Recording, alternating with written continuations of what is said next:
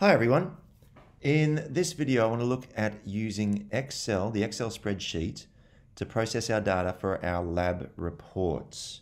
Now, you can see on this Excel spreadsheet here that I've got the data I collected from my lab report. I'll just enlarge it a bit so I can see what I'm doing. Okay.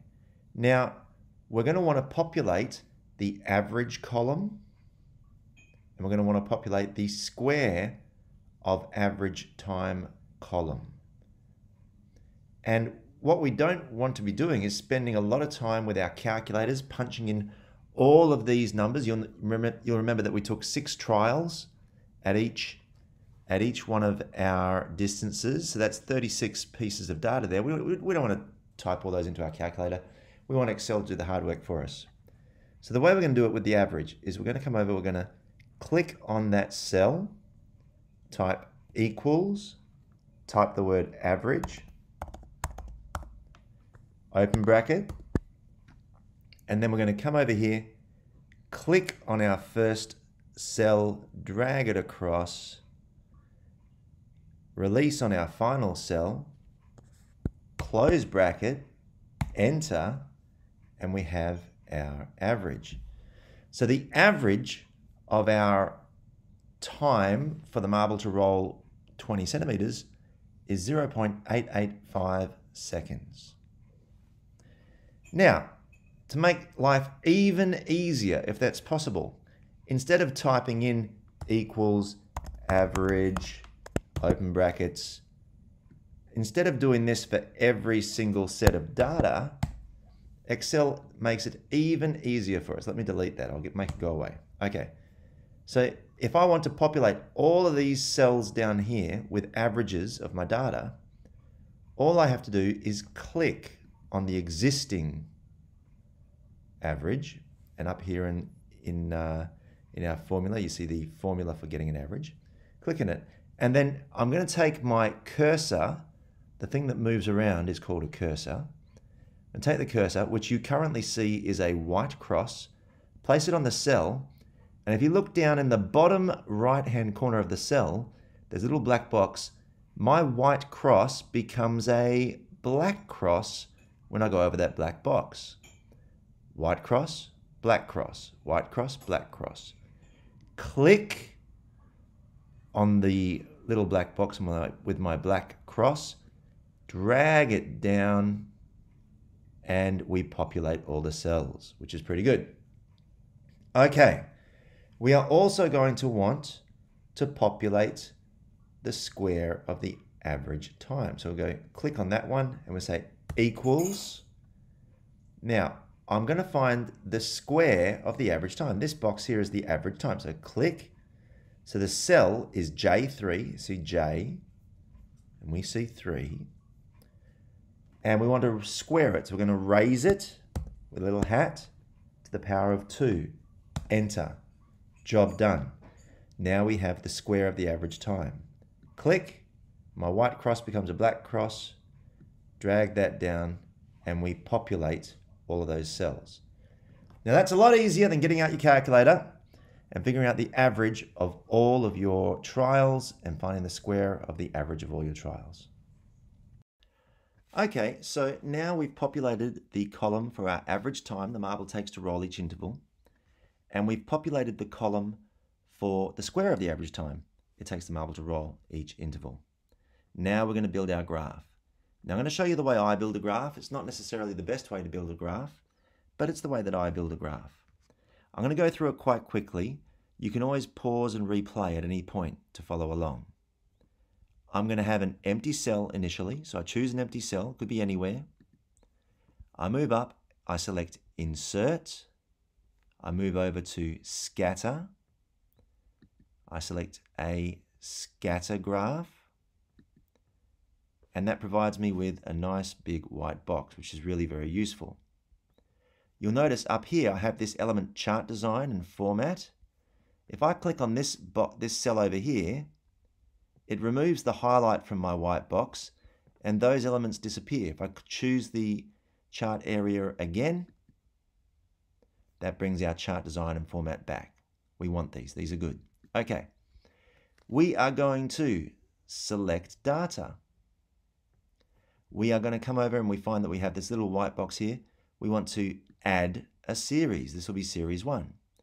And then we have to decide what are we going to plot on our x-axis and what are we going to plot on our y-axis. To help us make this decision, we move over to this expression here. Now we're rolling marbles down a slope.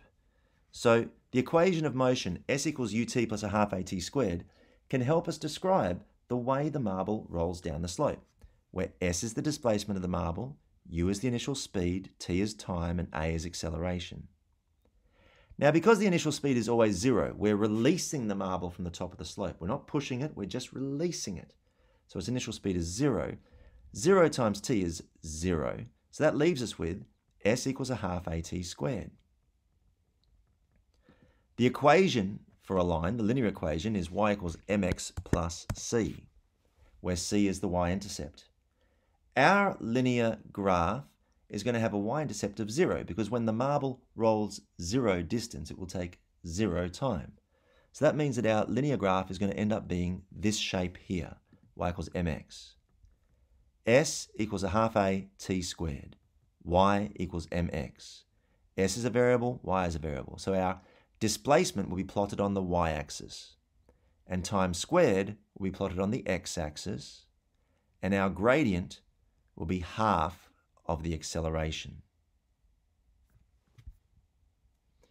So now we're going to add a series. On our x-axis, we are going to have the square of the average time plot. I'm not sure if you saw how I did that. I'll do it again. I'll just delete this all off. Okay. So on the x-axis, I click on this box.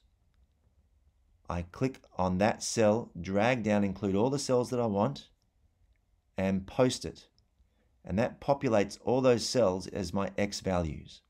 If I want the y values, which is going to be the distance the marble rolled, I select and drag all the cells for that quantity and post that. So now I've got my x values chosen as the t squared values, my y values are chosen as my displacement values. I set OK, and we have our graph. Now I've just got to add in all the titles and labels. So this graph in particular is a displacement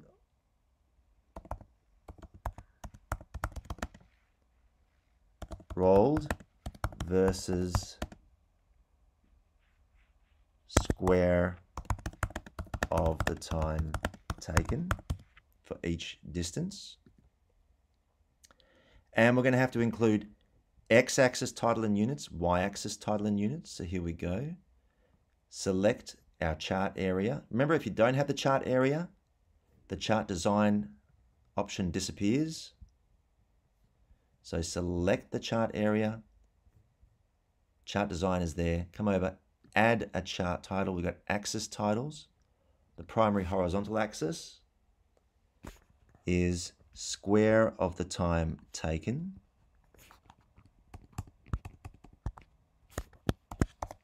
Square of the time taken to roll, and that's seconds squared.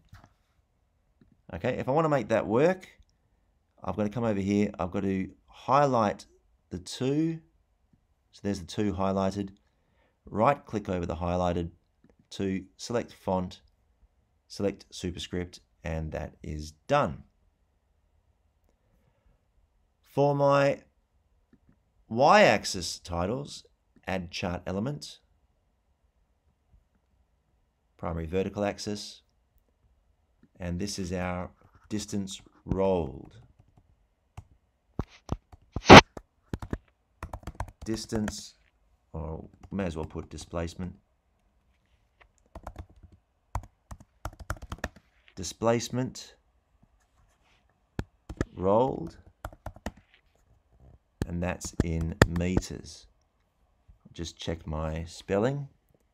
Displacement rolled, and that's in meters. So now we have our graph. Okay, we're going to want to add a line of best fit. So we select one of our entries, right click, add trend line,